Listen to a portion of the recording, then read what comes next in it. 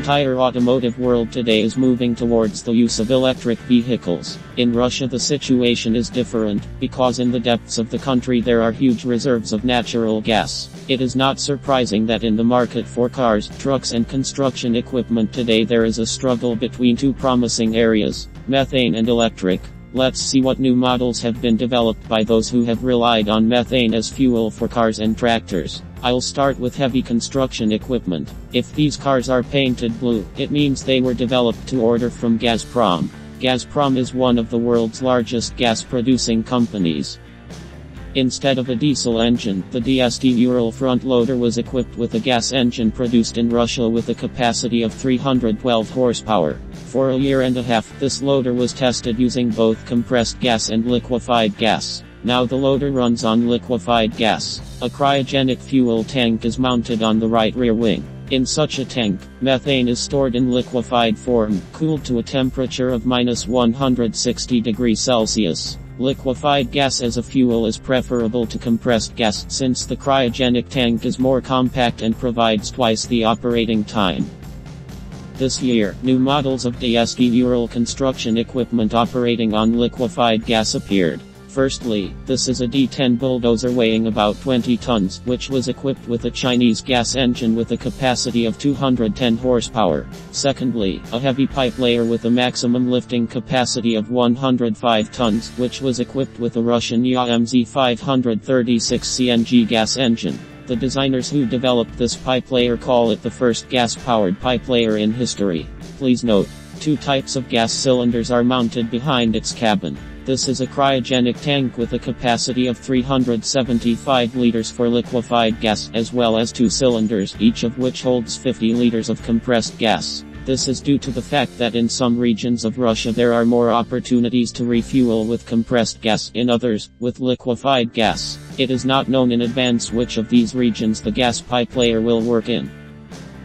And this is a bulldozer weighing 25 tons, produced under the well-known CHETRA brand in Russia. It was equipped with a Chinese 6-cylinder gas engine running on methane, developing a power of 200 horsepower and a torque of 883 Nm. For liquefied gas there are two cryogenic tanks located on the sides with a capacity of 375 liters each. In the exhibition pavilion they were open, but during operation of the bulldozer these tanks will be covered with protective covers. The ROSUL agricultural tractor was converted from diesel to gas directly at the plant that produces these tractors. Two cryogenic tanks with a total volume of 1,100 liters were installed on the rear semi-frame. The methane reserve in them is enough for 10 hours of work in the field. The gas engine is based on a serial automobile diesel engine, which has had its fuel supply system redesigned and equipped with a spark ignition system. This engine develops 380 horsepower. In October, a gas modification of the ROSUL tractor was tested on an agricultural field in the Republic of Tatarstan. At the same time, the same tractor with a diesel engine was working in this field. In comparison, a gas tractor made it possible to significantly reduce the cost of purchasing fuel. In early November, Gazprom entered into a contract under which the Russian company KAMAZ must supply it with 400 buses over the next 5 years. Naturally, all these buses will be gas-powered. KAMAZ recently presented a prototype of such a bus, which is designed to carry 41 passengers. In the front half of the cabin it has a lower floor level. The layout of the bus resembles a commuter model, but it has the same seats as tourist buses. Soft, with armrests and a high, adjustable backrest. Above the seats there are spacious shelves for light luggage, and in the center of the cabin there is a high rack for large and heavy luggage. A Chinese gas engine with a capacity of 290 horsepower is installed in the engine compartment of the bus. It is paired with a Chinese automatic transmission. But serial buses will have a Russian-made power unit.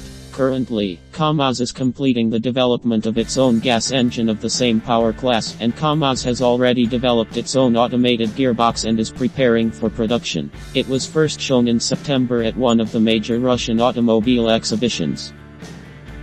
Another KAMAZ gas engine has already been created and is now being tested. This is a larger engine for larger equipment. It was developed on the basis of the serially produced inline 6-cylinder diesel engine of the Tibet project by KAMAZ, which is equipped with the latest long-haul truck tractors of the K5 family produced by KAMAZ. The power range of the gas engine is from 350 to 460 horsepower. For the KAMAZ company, the speedy launch of mass production of its own gas engines is very important, since Gazprom is currently abandoning diesel trucks in favor of gas ones, purchasing hundreds of trucks, tractors and buses with gas engines.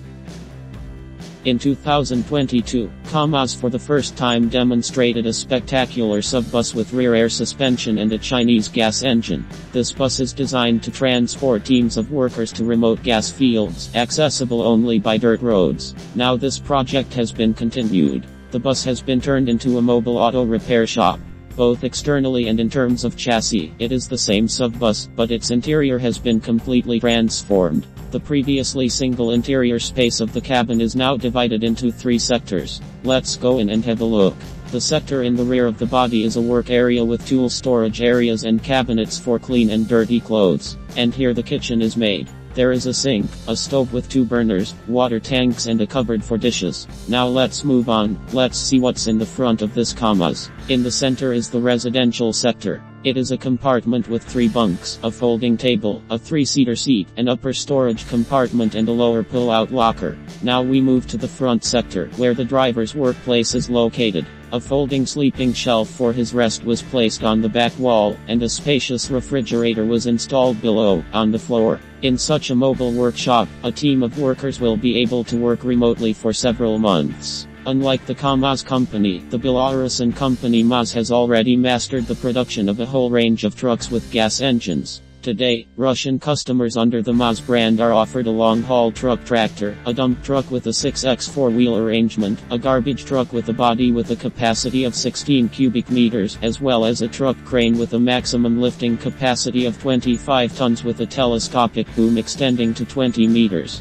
All of them run on compressed methane and are already being mass-produced.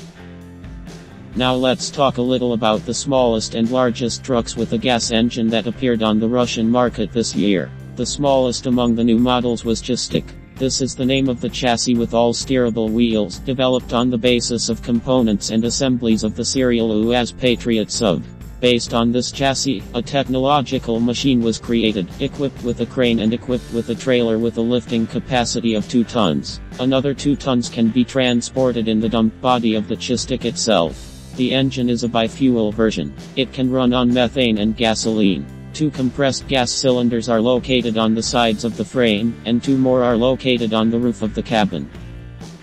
The largest representative of the new gas special equipment was the Bellaz mining dump truck with a lifting capacity of 90 tons. It was developed in Belarus, but is sold on the Russian market. It uses Russian components. The total weight of this giant dump truck is 170 tons. Its first sample with a methane-powered engine was handed over for trial operation to one of the Kuzbass mining companies about a year and a half ago. Apparently, the operation was successful, and now the same customer has expressed a desire to purchase 10 more of these dump trucks. One of them is in front of you. Unlike the first vehicle, the new dump trucks, in addition to the main cryogenic tank with a volume of 1,400 liters, received an additional 350-liter tank. Because previously there was not enough liquefied gas in one tank to work a full 12-hour shift, now there will be enough fuel.